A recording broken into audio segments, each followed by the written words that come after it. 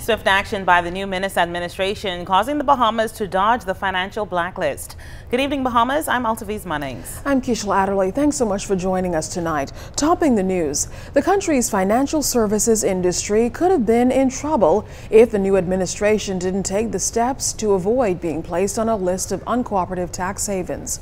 In April, authorities from the Organization for Economic Cooperation and Development warned that the Bahamas was the last of 109 countries to level the playing field in implementing the Common Reporting Standards for Automatic Tax Exchange. With this in mind, Financial Services Minister, the Honorable Brent Simonet, minced no words in saying his administration got right to work in taking care of the people's business by avoiding a financial blow.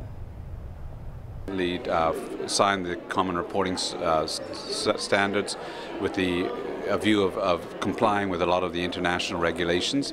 That was something that was delayed under the former administration while they decided whether to do multilateral or bilateral. So we've come right in and started to tackle some of the difficult decisions. We'll implement that. If we hadn't, we would have been blacklisted.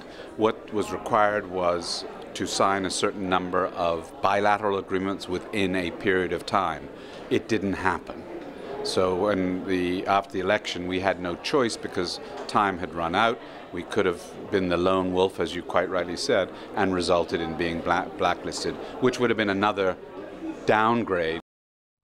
Now the question is, how does the Bahamas financial services industry stack up in such a highly competitive and regulated environment?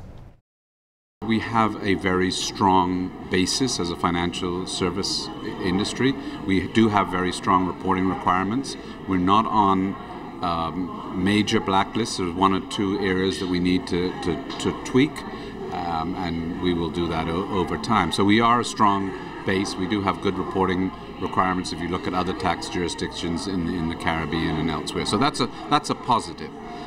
As the industry changes, it moves away from tax havens more to wealth management and other services.